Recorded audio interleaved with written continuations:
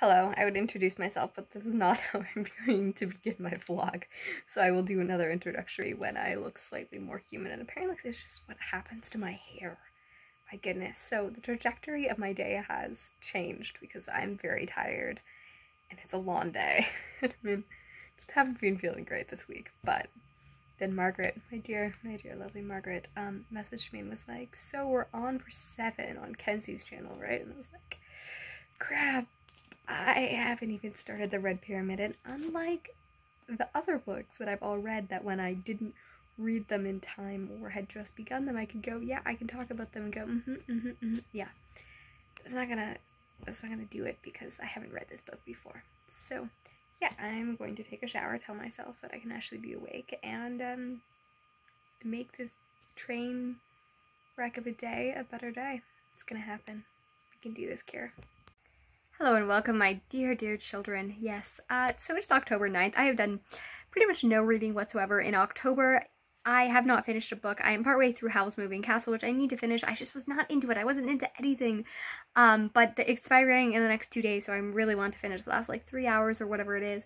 I'm also about halfway through Red Pyramid by Rick Riordan, which is the first in the Crane Chronicles. I was supposed to have this done by Saturday because it was a live show, and yeah, I thankfully slept through the beginning of that live show, and I'm still only halfway through the book because talent is just abounding.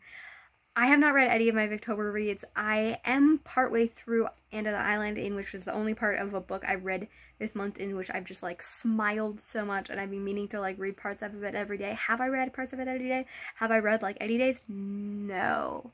So I'm going to be trying to remedy that. It's Canadian Thanksgiving. It's Thanksgiving. I'm just ashamed that I said Canadian Thanksgiving. Anyways, it's Thanksgiving, Saturday, Sunday, Monday. The holiday, I think, is Monday. I'm celebrating it on Saturday with a bunch of friends, and I'm hosting it. I like hosting Thanksgiving for the people that do not go back to their family. I live far from my family, so I always love having friends around me for Thanksgiving, and I'm very excited, but I'm doing a lot of the cooking, and I'm hosting, so I'm getting my house and food all ready this week. So I don't know how much I'm going to be doing it. If I was a good person, I would actually be listening to audiobooks when I'm doing that, but I'm just not in the mood, and I don't understand why, and it's frustrating. But I'm going to be trying to film some videos that will hopefully remind me of why I love reading so much. So I will check in when relevant, and hopefully this will be a better reading vlog than sometimes. Hello, it is October 10th, and I'm reading Rebel. I'm going to try to do this without actually spoiling anything, so good luck to me.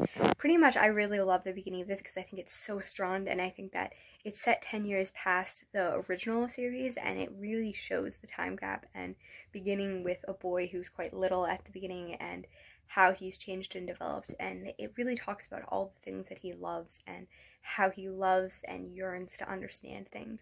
His mother used to call him an alchemist, someone who could bring rust and make it gold. And yet no one will know him for that because they're preoccupied with who his brother is. And this part kind of sums this up with no spoilers, so I'm going to read it. Over the years, I've let this become the version of myself that everyone knows. Eden, the little brother, not Eden the tinkler or the inventor. They don't know how I'm drawn to understand things, or how I've had nightmares almost every night since the Republic's war ended. No, my identity is permanently tied to my brothers, regardless of what I do or think. And I think that is something that people can relate to, whether they've, been in a part of blank, that's spoiler or not. But I think that it has a lot of humanity and understanding, and it shows the age of the series, which I think is really important as well.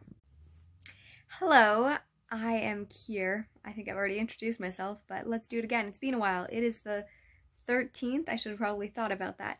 I have had a ton of stress. Like, I am just like stressed talking to the camera. I haven't read anything in almost a month. It's just not been good. I've just like general anxiety is not going away.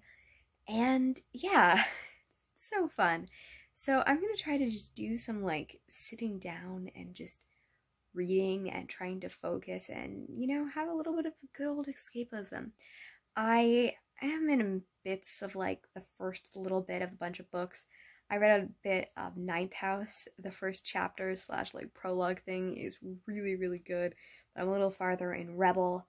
And yeah, I've also like a week ago I started the beginning of Dark Dawn, also really great.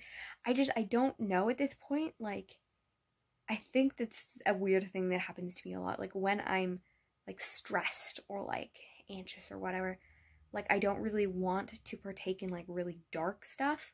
Like I tried watching Gotham and I was like, this is kind of interesting. And I'm also like watching like How I Met Your Mother. Like I'm like, is like being happy feels like false because I don't feel very happy. I just feel anxious. But like I don't really want to like see depressing things either. So I'm just caught between it. I'm really caught between reading Rebel, which is definitely more like, you know, it has emotional, it has heart, it has, you know, depth to it, but it is much more like fun than reading something like Ninth House, which is like adult occult kind of like, it begins with like describing like blood on the carpet and like murder. So yeah, I don't know what I need to do to vent my feelings, but I don't know if anyone has this like me. But I am hopefully going to read. I'm listening to some Carlene. She does like really good songs based on like historical people and like I don't think book people. Beth Crowley though, book, her music is extraordinary, but I don't think I'm like in the moment to have like music that's like emotional. Just slightly a mess. Anyways, I will catch up with you guys later. Hello, I'm Kira the Scrivener, and today I am going to be doing a reading vlog. So I made a promise that I was going to be doing Victober, which I have not read any classics. I've only finished a few books in all of October, and they've all been in the last like 3 or 4 days because I've just been dealing with a lot of mental health, and it just has not been a great month for me, and I just want to acknowledge that and to like recognize that like it's really okay to have reading slumps. It's really okay to not read because of situations in your life, or even if like life is fine, like I want to be transparent about that. However, I did start a book club with some real life friends as well as Christine from the other Christine that reads, and I have to do it on Tuesday, and it is Friday night, the 18th, so I gotta get some reading done. And our book is A Tale of Two Cities. I picked this because I wanted to specifically read it because it's Victober, and I've never read it before, and it's one of the Dickens books that I've just wanted to read forever, and I just haven't gone around it. I know that it's set in the French Revolution, and that's all I pretty much know. I think it's tragic. It's probably tragic. I'll probably like it. So I'm going to listen to some really depressing music. I just like have the mood. A lot of Dean Lewis, a lot of other really depressing music, and I have reading socks, and it's gonna be great, and hopefully I'm gonna read for like 3 or 4 hours, and I'll catch up with you guys later. I'm in love, I'm in love, I'm in love, I'm in love. Okay, the first chapter was really, really brilliant. I'm really more tired than I realized. You need not realizing how tired you are until you sit down and start reading, and then you're like, man, I got like 3 hours sleep last night, and I have a really busy day tomorrow, so I'm probably not gonna read for 3 hours. What were you thinking here? Yeah. But you're gonna have a great day of reading tomorrow, she says. Hello, so I just finished my first video that I filmed in a really long time. I haven't posted in over 2 weeks, so that's a little sad, and I'm just glad I talked about invisible disabilities. It's not the kind of scripted version of the version I wanted to do to go into more detail and be detailed and organized and explain a lot, but I just ended up ranting and chatting a little bit. But at the end, I'm kind of sad and kind of disappointed, but I think that it will hopefully express the things that I'm trying to say. I'm always nervous whenever I do personal videos. Normally they turn out fine, but I'm still nervous. For reading, I finished The Eye of the World, which is the first in the Wheel of Time, and I've started The Great Hunt.